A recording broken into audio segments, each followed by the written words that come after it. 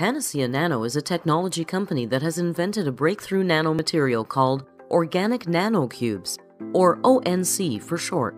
From 100% renewable sources, ONCs are naturally derived from the starch in foods such as corn, potato, rice, and wheat.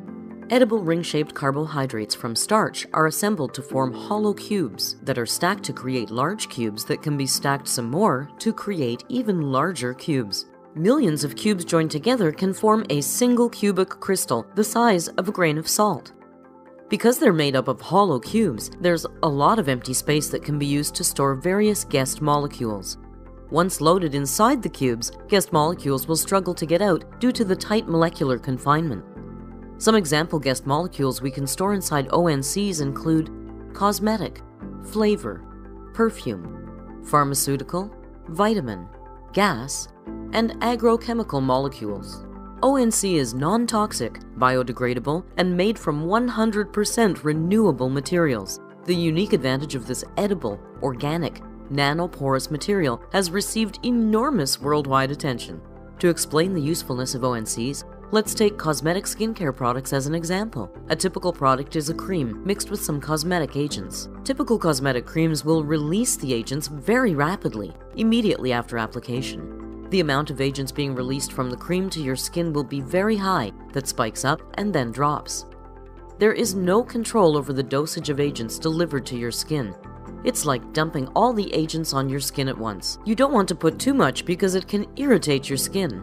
In contrast, ONCs provide a controlled method of release for the cosmetic agents by trapping the agents inside their hollow interior. By engineering the amount of agents inside and outside the nanocubes, the size of the nanocubes, and the percent cubes are filled, and the release of agents can be tuned for a specific dosage level and profile. Now, let's walk through how it works. The free agents outside the nanocubes diffuse to the skin first. Again, the curve starts to dip down as the amount of free agents starts to reduce. However, this is where the magic comes. While the free agents are diffusing to your skin, some of the trapped agents in the ONCs start to come out. In addition, some smaller ONCs can break down by moisture or abrasion to release some more agents. As more and more trapped agents escape the ONCs, they replenish the supply of free agents.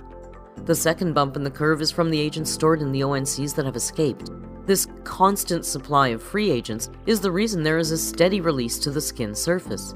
Eventually, the ONC storage will be depleted and the release of agents reduces. ONCs act as nano-reservoirs that store a supply of agents that are constantly replenishing the number of free agents. ONCs can be optimized to store the agents for a predefined dosage level and release profile. Without ONCs, there's no control over the release. To summarize, ONCs work as nano-reservoirs to store multiple ingredients that can be individually optimized for a desired level of dosage and predefined release profile, and encapsulated for improved shelf life without undesirable cross-interactions.